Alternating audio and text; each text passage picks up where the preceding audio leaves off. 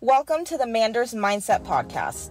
Here you'll find both monologue and interviews of entrepreneurs, coaches, healers, and a variety of other people, where your host Amanda Russo will discuss her own mindset and perspective and her guest's mindset and perspective on the world around us. Manders and her guests will help explain to you how shifting your mindset will shift your life. Hello, beautiful souls. Welcome back to another episode of Manders Mindset, where we explore the power of shifting your mindset to shift your life. I'm your host, Amanda Russo, and today I'm diving into a topic that's very close to my heart: listening to your intuition. I hope it doesn't take you a lifetime to listen to your intuition. Today, I want to share 3 powerful practices that can help you connect with your inner voice. These are simple yet profound methods that you can incorporate into your daily routine and can do pretty easily as well. The first one is the power of breath work. Our breath is an incredible tool for calming our minds and tapping into our inner wisdom. When you focus on your breath, you create space for your intuition to speak. You allow there to be room for you to take a break, to take a breath. Breathwork doesn't have to be complicated. Even a few deep breaths can help you center yourself and hear what your intuition is trying to tell you. In our busy, noisy world, taking a moment to just breathe can be a huge act of self-care. The world is constantly demanding our attention, whether it's our kids, our jobs, our spouse, all of these long to-do lists that we have.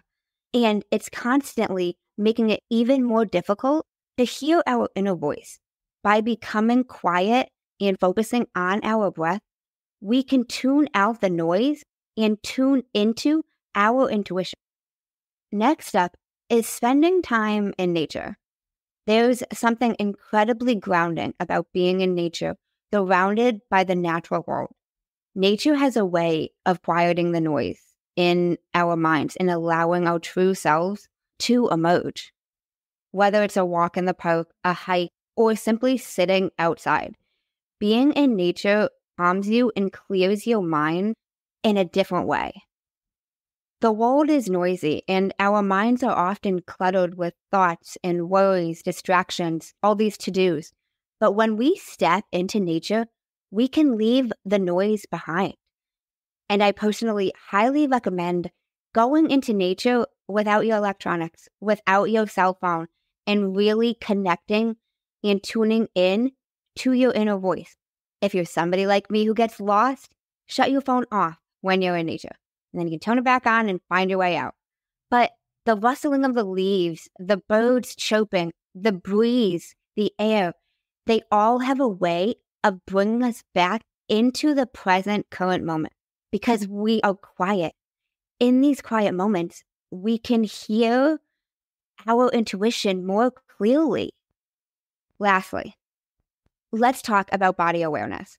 Our bodies are incredibly intuitive. They often know what's right for us before our minds do. Paying attention to the physical sensations can give us valuable insights. The next time you're faced with a decision, take a moment to notice. How does your body feel? Are you tense? Are you relaxed?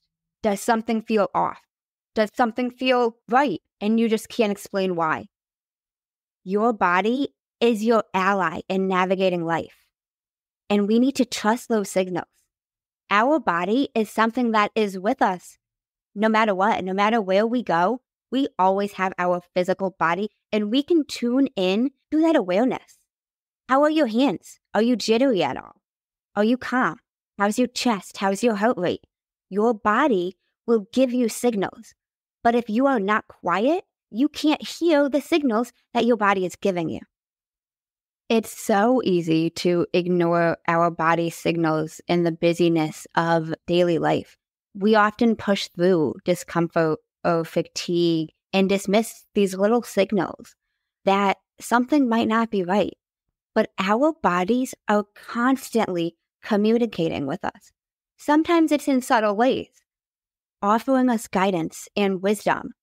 By becoming quiet, we can really tap into a deeper level of intuition. Because if we are constantly hearing noise, whether it's from a screen, from other people, from whatever, we are not hearing what our inner voice is trying to tell us because there is other noise we are hearing. So, to recap, the 3 practices that can help you connect to your intuition are breathwork, getting out in nature, and listening to your body. These simple yet powerful techniques can bring you closer to your inner wisdom and help you live a more aligned life. And these practices can be done essentially anywhere, and they're free for you to utilize them. You can tap into the power of your breath, you can get out in nature, and you can tune in and listen to your body no matter where you physically are. Okay, you might not have nature everywhere, but you can tune into these 3 practices and start making them a habit within your daily life right now. They are available to all of us wherever we are in the world and completely accessible as well. Something I personally have struggled with a lot was the difference between intuition and my fear of the unknown. If you're curious about the difference between these two, I recently posted a reel on my Instagram that dives into this topic. You can find it at The Breathing Goddess on Instagram. And thank you guys for joining me today. In case no one told you today, I'm proud of you. I'm rooting for you. And you got this. As always, if you enjoyed the show, I would really appreciate it if you would leave me a 5-star rating, leave a review, and share it with anyone you think would benefit from this. And don't forget, you are only one mindset shift away from shifting your life. Thanks, guys. Until next time.